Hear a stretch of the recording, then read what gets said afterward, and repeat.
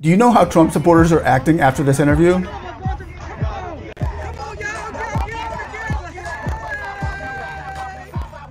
A quarter of registered voters still say they don't know you. They don't know what makes you tick. And why do you think that is?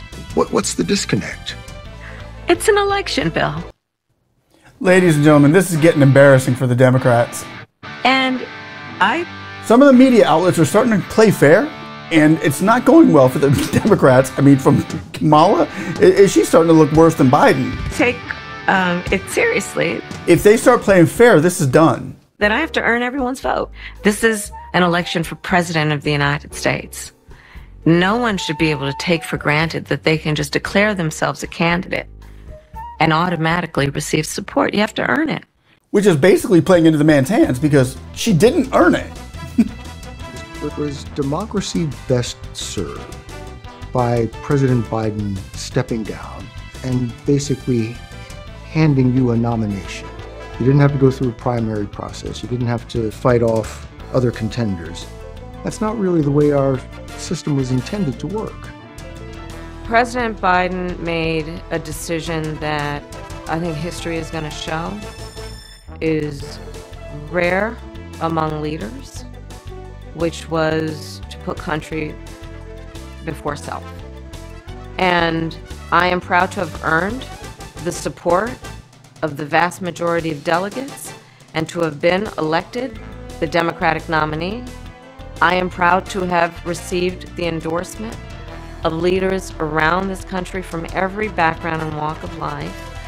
So right there alone, isn't that what he's basically saying? The people never voted you here. You're not here because of the people. You're here because of, and she said, like literally saying, yeah, I'm here because of the hierarchies and those elites and the leaders and the ones up on the pedestals.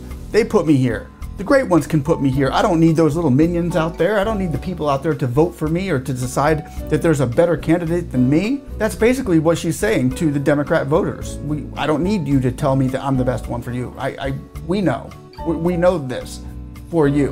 We can think for you. I mean, isn't it? I mean, I think it's precisely exactly that. What the gentleman is asking her in the interview is like, is this normal? Is this how you do it? To fight in this election over the next month for our democracy. But I think this truncated process is why people think or say they don't really know who you are. Look, I've been in this race for 70 days. Her own media, her greatest allies in media, are no longer pandering to her. Ladies and gentlemen, you've got to see this. You've got to watch this. This is so telling of, I think they know what's actually going to happen already in November. They're just getting prepared for the next slew of marketers. So grab a drink and let me know what you think. Let me tell you what your critics and the columnists say. Okay. They say that the reason so many voters don't know you is that you have changed your position on so many things. You were against fracking, now you're for it. You supported looser immigration policies, now you're tightening them up. You were for Medicare for all, now you're not. So many that people don't truly know what you believe or what you stand for. And I know you've heard that.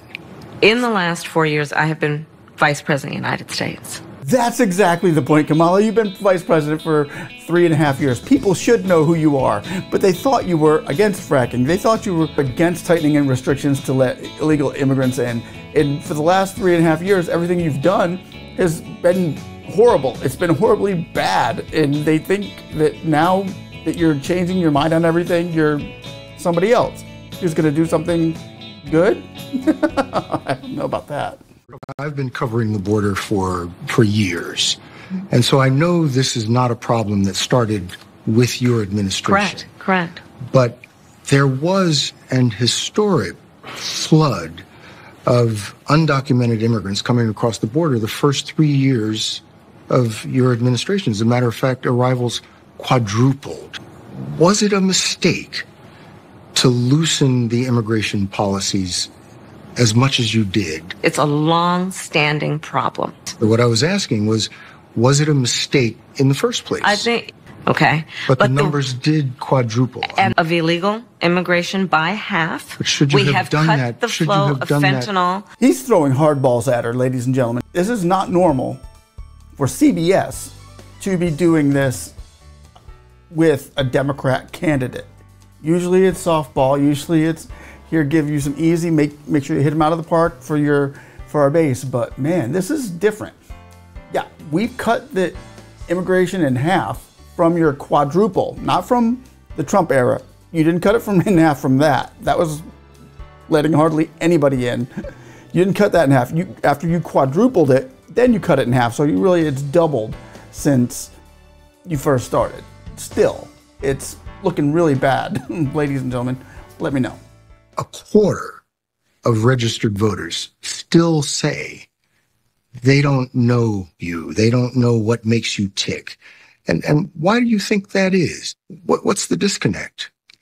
It's an election, Bill. And I take it seriously that I have to earn everyone's vote. This is an election for President of the United States. No one should be able to take for granted that they can just declare themselves a candidate and automatically receive support. You have to earn it. And that's what I intend to do. Was democracy best served by President Biden stepping down and basically handing you a nomination? You didn't have to go through a primary process. You didn't have to fight off other contenders. That's not really the way our system was intended to work. President Biden made a decision that I think history is going to show is unheard of. I think history is going to show is rare among leaders, which was to put country before self. And I am proud to have earned the support of the vast majority of delegates and to have been elected the Democratic nominee. I am proud to have received the endorsement of leaders around this country from every background and walk of life to fight in this election over the next month for our democracy. But I think this truncated process is why people think or say they don't really know who you are. Look, I've been in this race for 70 days.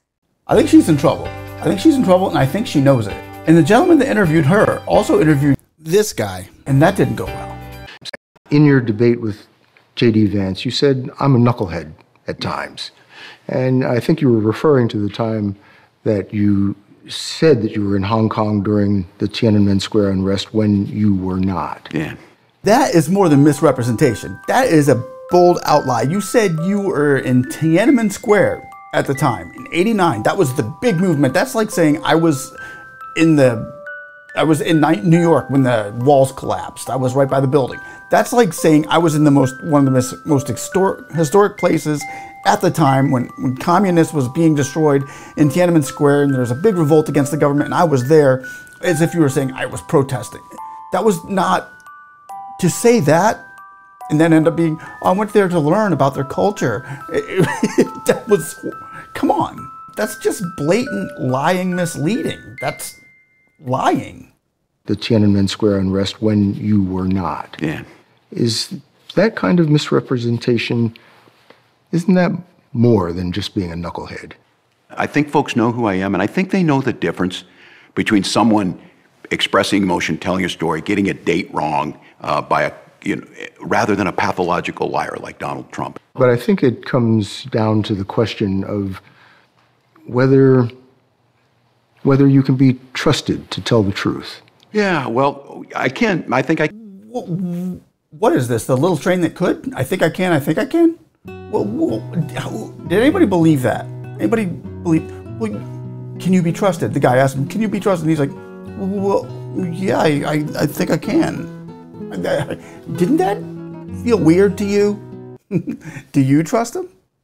Whether you can be trusted to tell the truth. Yeah, well, I can. I think I can. I will own up to being a knucklehead at times, but the folks closest to me know that I keep my word. Oh, the folks that are closest to you know that you keep your word. Well, that's great. I'm sure you're not lying, but if I could just get their number, just so I can call them out. Not that I don't trust you, Just so I can get their number and maybe just do a little fact checking here.